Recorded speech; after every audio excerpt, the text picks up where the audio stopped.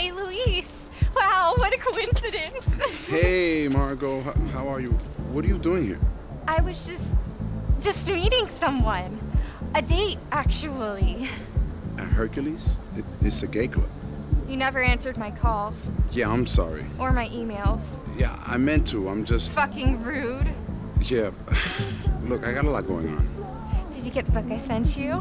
No. The flowers? No, listen, Margot, you're a nice girl, and it was nice hooking up with you, but it was over a year ago. What's time got to do with anything? It was a long time ago. I mean, it's time to move on. You're pathetic. You know that? You think you're such hot shit, don't you? No, I'm more like cold shit. But seriously, I just don't want to marry you. And no matter how many letters you send me, or chocolate bunnies, or skywriting my name, or naming stars after me, or whatever, it's nothing personal.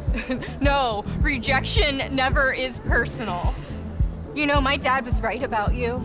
Your dad? Look, he probably was, okay? But if you'll excuse me, I gotta go. You can't go.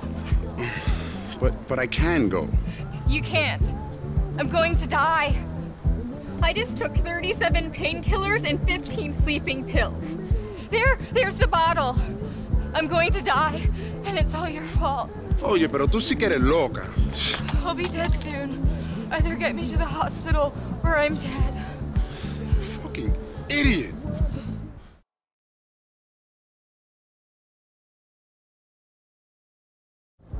You're going to the hospital, you idiot. Shit. Shit! Luis, why do I love you so bad? I think I can feel my heart breaking, baby.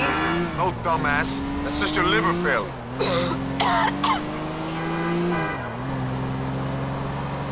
Calculating route. You're my fucking savior, Luis. Kiss me, baby. The only thing going near that mouth is a tube for the stomach pump. I'm slipping away. Hold me, Luis. Hold on to yourself, bitch. It would be really inconvenient if you died on me. I was real stupid, wasn't I?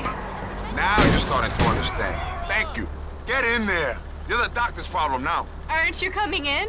You could hold back my hair when they pump me. I see enough bulimic bitches at the club, Margot. You're on your own. I love you.